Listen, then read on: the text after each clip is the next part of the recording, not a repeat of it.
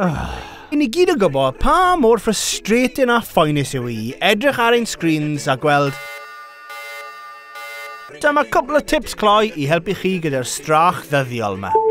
So heb sôn am y pethau amlwg fel troi'r low batri mode ymlaen neu troi'r brightness lawr, beth arall allan ni wneud?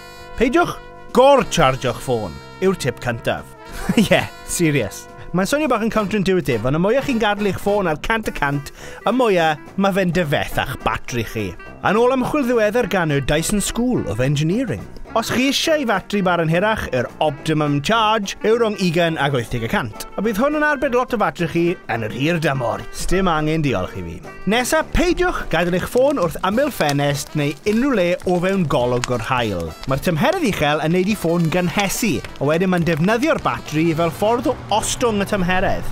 Falle bod rai ohonoch chi'n meddwl bod rhoi eich ffôn ar silent yn beth da, ond newch yn siŵr bod vibrate off hefyd.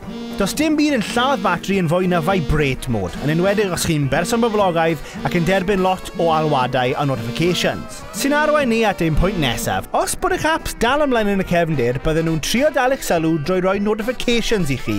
Just trowch background app refresh, bant. Ar yr un modd, trowch eich push notifications ffwrdd. Sori, pwy yw'r boss fan hyn? Chi neu'r ffôn. Dwisio chi pryd ych chi am dderbyn eich e-byst.